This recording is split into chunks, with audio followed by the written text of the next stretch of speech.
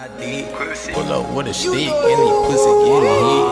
Pull up with a stick, let it hit. Pull up with a stick, let it hit. So as you can tell, I'm going to show you guys not only how I got this style with this wig, but also how I get my hairlines so natural. So let's just get started. Firstly, you need a wig. This is the box it comes in. It comes with your wig, some wig caps, all that good stuff. This is a lace front wig, so this isn't a full lace wig, but you would kind of do it the same. These are the specs on my wig right here. So I'm gonna go ahead and open this up. I have a little piece of paper telling me all about my wig and stuff, and then I have the actual wig on the inside. I'm gonna go ahead and remove it from the wig net that it comes in, and I'm just kind of checking out the hair. I'm gonna show you guys the construction. You get 3 combs at the top. You have one on each side and one in the middle. As you guys can see, the lace front and then tracks in the back, and then you also have a comb in the back with an adjustable strap. So I'm gonna go ahead and flip my wig inside out so we can go ahead and get to bleaching the knots. The reason you want to bleach your knots is it makes it look like the hair is growing out of your scalp. So I'm taking some BW2 bleach powder with some volume or 40 volume developer. You can get both of these things at Sally's Beauty Supply, that is. I'm putting about basically the whole thing of the bleach, honestly. I'm just putting it in a regular ass bowl, y'all, because I'm a little ghetto and I don't have no mixing bowl and shit like that. So I'm just gonna start mixing in a little bit of developer at a time.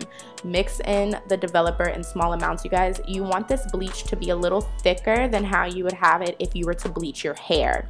And that's because you don't want it to seep through your knots or through your lace and over bleach your knots and end up bleaching the hair on the wig. So I'm just mixing in little amounts slowly by slowly, as you can see, and you want the consistency to be a little thicker than cake batter. That's how I would describe it. This right here is the perfect consistency for me. When it's thick like this, it will bleach your knots, but it won't seep through and bleach your hair. So I'm gonna lay out the wig as flat as I can get it, and I'm just gonna start painting this stuff on.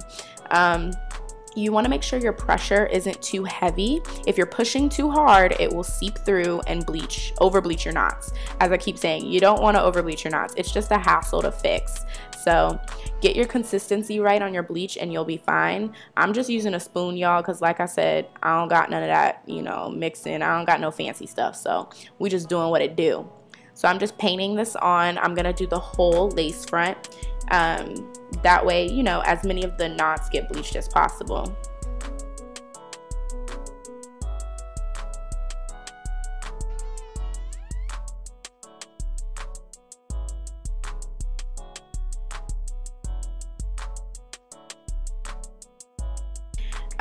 And I kind of just wanted to lighten my hair, the hair on the wig as well. It was kind of dark and I had a lot of leftover bleach, so I went ahead and mixed in some more developer and I just ran the bleach through the ends of the hair, as you can see me doing here. So this just kind of lightened the ends for me a little bit.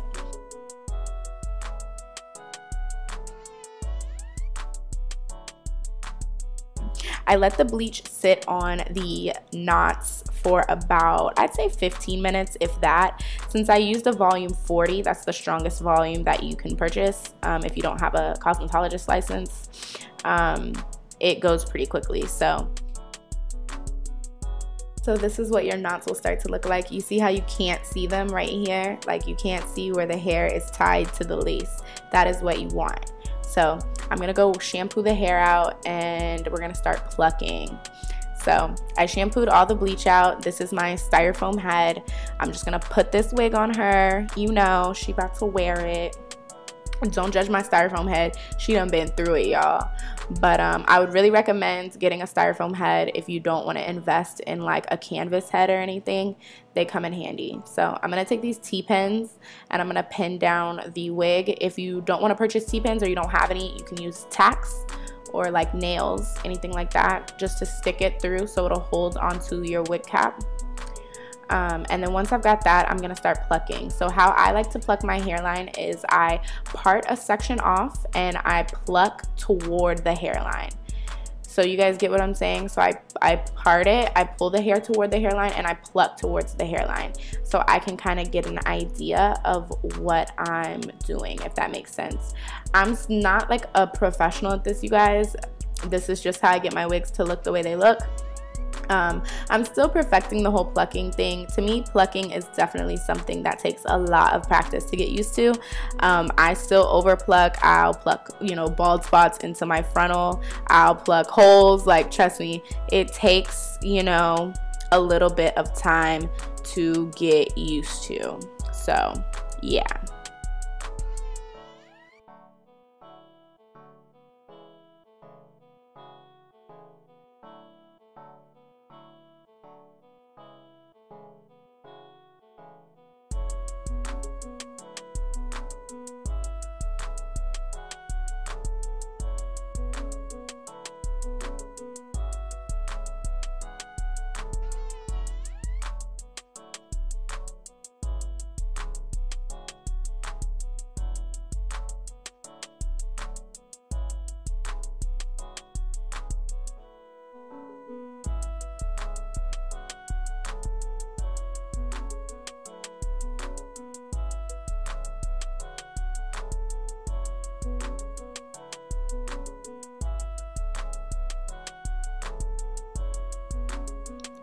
So this is all of the hair that I got from just that one little section. I wanted to show you guys this because you're gonna have so much hair after plucking.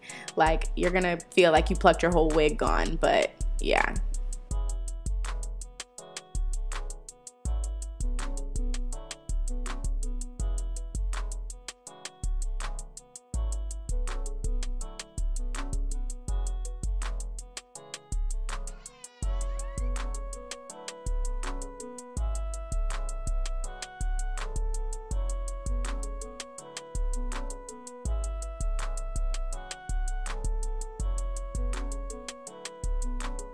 But this is what she looks like after I've plucked her. Before you cut your lace, you guys, try it on and make sure you like it. Then you can go in and start cutting your lace. I like to cut my lace on the wig head so I can see. And I cut it as close to the hairline as I can possibly get it. I don't like any extra lace personally. So that's what I'm doing here.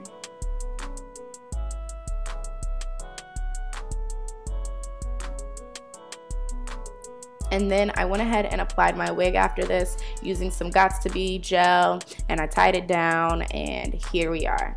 So I'm gonna go ahead and take my scarf off so you guys can see the unveiling, you know, of the wig. So this is her. She looks pretty good, but she could look better. The lace is always too dark on my skin, you guys, so I'm taking this Studio Fix powder from MAC. It's basically just my face powder, and I'm gonna put it all over the lace. On the camera it looks really light, like it looks really light, but I promise you guys in person it doesn't at all. So anyways, I'm just putting that all over the lace to kind of lighten it because it's way too dark for my skin. So that's gonna help the, you know, wig look more natural, of course. And from there I'm gonna move on to styling. All I really did, you guys, to get that style, as I'm pretty sure you could already tell, is just put it in a ponytail. So because this is a lace front, you have, you know, you can part wherever you'd like. So I'm just parting it right here, and I'm gonna put this middle section in a ponytail. So yeah.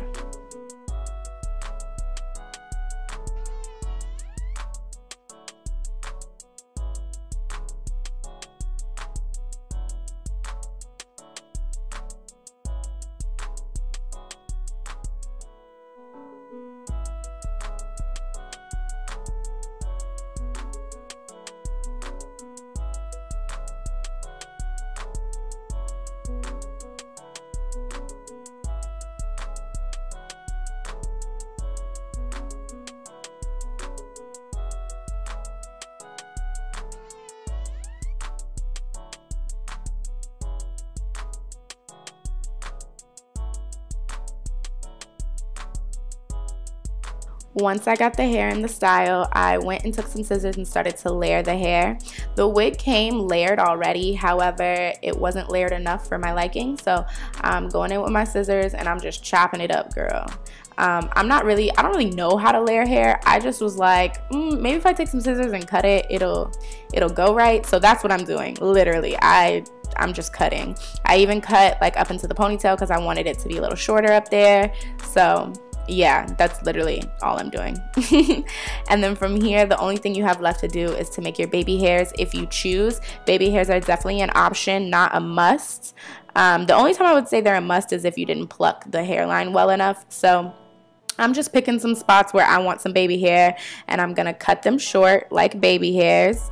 And I'm gonna use my Gots to Be Glued gel or whatever, and my edge brush, and just slick them down.